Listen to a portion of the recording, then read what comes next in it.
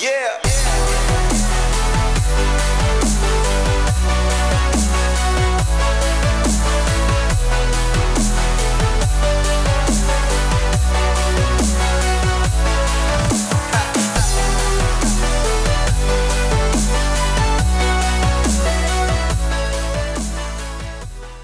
Hey guys, so I'm in Istanbul airport and I'm on the way to PWA Israel, PWA Tiberias. And I thought this is gonna be a happy video where I'm like, yeah guys, I'm on the way, almost there. But unfortunately, I mean, packing up and all the flight to Istanbul to transfer to Tel Aviv was great. And the baggage didn't take too long to check in. But once I arrived here, I saw a message from PWA saying that basically for some reason I'm not going to be allowed to enter Israel tomorrow at least. Today, I left on Friday, so today, now it's like 12 a.m. Saturday, and for some reason I cannot enter today into Israel, and apparently I need to wait till Sunday afternoon to be able to fly to Israel. I don't know why. Cannot arrive to Israel earlier than Sunday. So the situation is kind of surreal.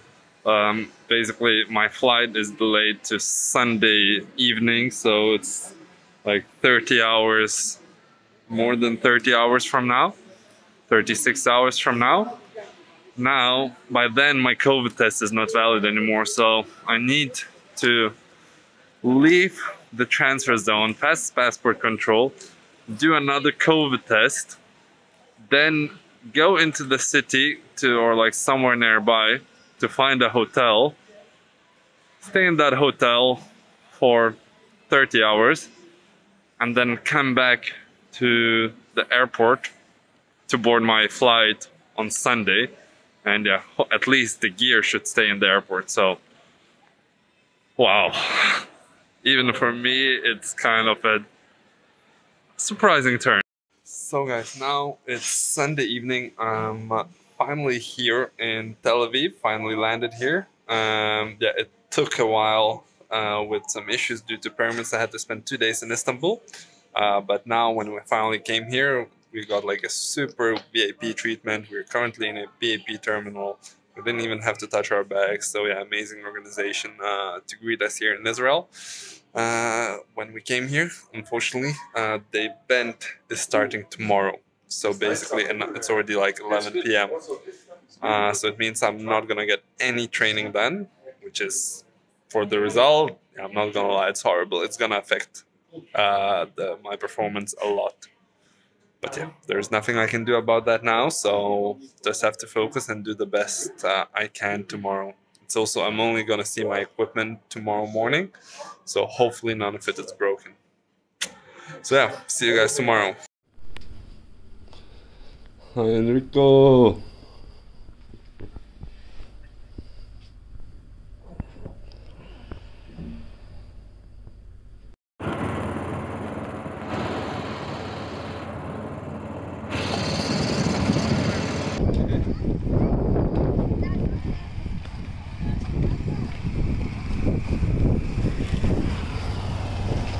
Hello guys, and welcome to Tiberias, Israel. We are at the event spot. But once I arrived, the treatment was amazing. We got greeted in VIP terminal with some really nice ladies, and yeah, made it to the hotel last night. Unpacked today. So here is how I live together with Mr. Ingmar. Yes, so this is how it looks. Everyone has like, each two people have like a single space like this, and it continues over there, as you can see, all the way there. And the entry into the water is right here. And the event area is this. So as you can see, it's a lake in between the hills. And yeah, it's pretty beautiful around here.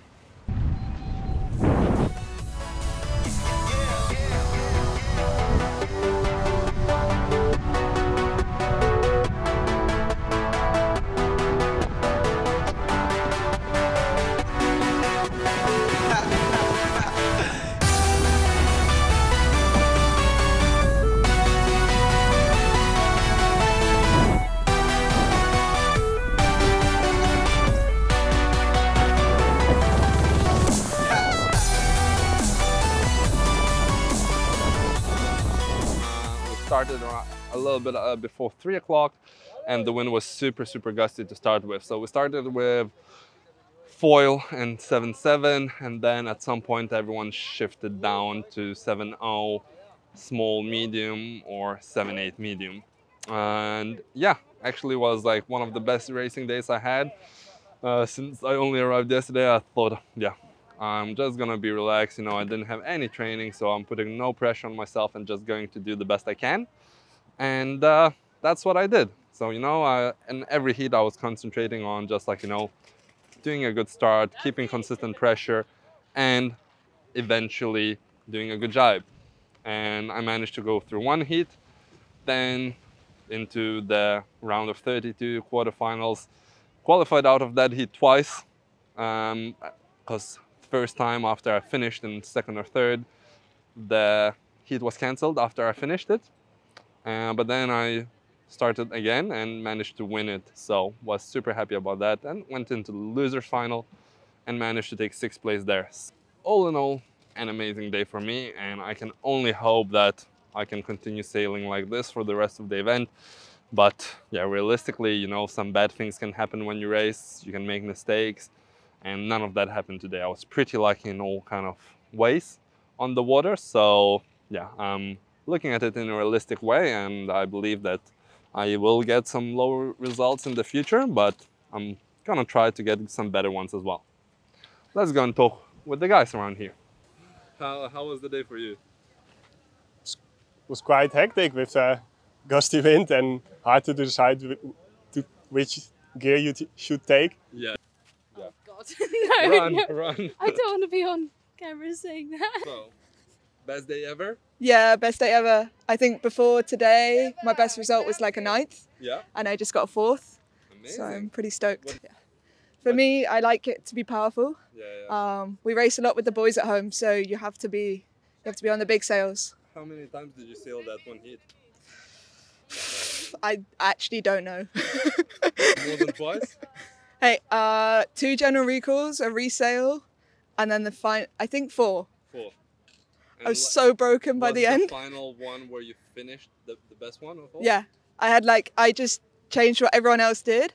Everyone else went for the boat, so I just went for the pin. Amazing. And just, yeah. Congrats. Cheers. I would like to introduce you to my friend Pirat. My friend Pirat T-Bone. So he boarded your ship and stole your money and No, I start to jibe and I realized like I had Antoine on my ass, so you kind of focus. I jibe and then I see the nose of a Patrick board coming like this. I'm like, holy fuck. Luckily we both didn't fall. You fall? No. Yeah, but we kind of stopped, but it's okay. My friend Pirat. But, no. Pretty tricky day. There was lots of stops and starts and things going. Did you get some? What was like kind of the most emotional moment that you caught on camera? I think it might have been Matt check over there. After what?